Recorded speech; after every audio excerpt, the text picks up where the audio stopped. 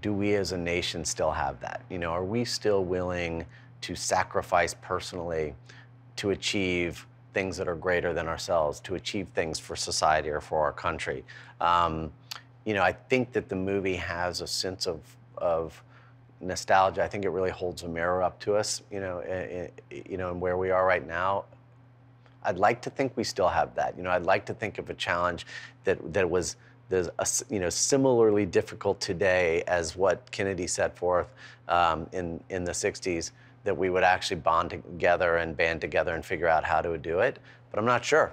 You know, I'm not sure that we've, you know, still got that. And I think that's hopefully the movie can sort of inspire people to sort of take on difficult tasks and pursue them to the end, not just give up halfway because it's hard.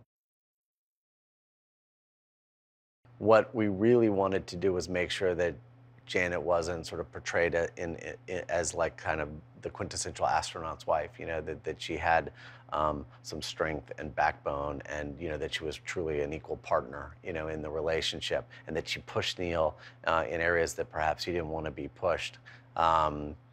For the health of the family, you know, and the health of the marriage. And I think that Claire has this incredible kind of strength and stature that felt like kind of good, strong American woman.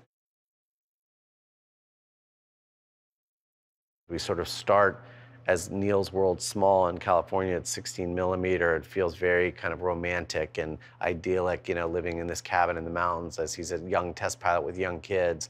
And then when they move to NASA, it becomes more, it feels like the 35 millimeter from that era, a little bit more, you know, sort of defined, but also still feels like it's a piece of history. And then when we step out onto the moon, we're going to IMAX, you know, so that it's almost like you've transported people to this other world. And I think that that visual experience will really elevate the personal stories that we're telling along the way.